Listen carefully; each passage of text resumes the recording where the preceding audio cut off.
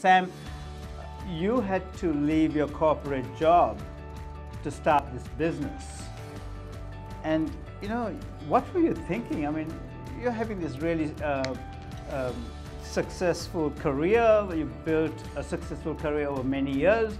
Now you're leaving this job to start a new business. Your competitors are huge, right? What were you thinking?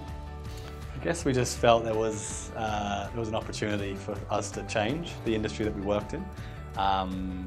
There's a lot of fear at the moment, potentially that something could go wrong, and when you're starting a new business, there's definitely a lot of things that go into your head that you're not sure if this is the right move, or is this the right thing for me personally, or even from a career point of view.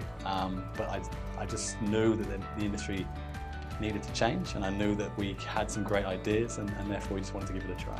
Fantastic. So the risks, as you mentioned, and the fears are fairly significant, right? And so what was the thought process that you went through?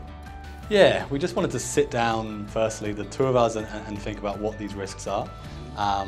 Because both of us hadn't done anything like this before. We had experience in a similar sort of role, but it was never sort of our sort of pure decision-making process. So we wanted to sit down together, think about every risk that was there, and then try and think if we had a solution for them, and then start the planning process from there. Fantastic. But this whole process was made so much easier because you had the knowledge, you had intimate knowledge of your industry, you had the experience, and you knew what needed to change, right? And how long did it take you to see the results of your efforts? I guess what we'd say as well, we felt like we knew a lot of things, but there was also an opportunity when we started going, we learned a lot on the role as well. So for the first few months we were trying things, some things worked, some things didn't work, but we knew in the long term that this was the goal we wanted to go for. So you sort of learn as you went.